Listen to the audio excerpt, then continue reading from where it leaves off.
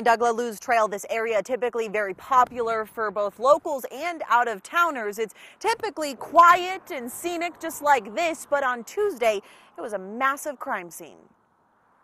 The Sandoval County Sheriff's Office says New Mexico is lucky nothing worse happened. Very, very fortunate. Before he got to the land of enchantment, 28-year-old Alex Bridges Deaton was wanted for killing 2 people in Mississippi. Law enforcement says he drove to Oklahoma, then New Mexico. On Tuesday night near the LaLue's Trail, deputies say a couple was hiking when all of a sudden Deaton jumped out of the bushes and abducted them at gunpoint. Deputies say Deaton pushed that couple into the car trunk. He then allegedly shot the man in the rear end. Deputies tell me the female was also grazed with a bullet. The victims eventually escaped. You know, most cars are manufactured now with a release handle that actually glows in the dark.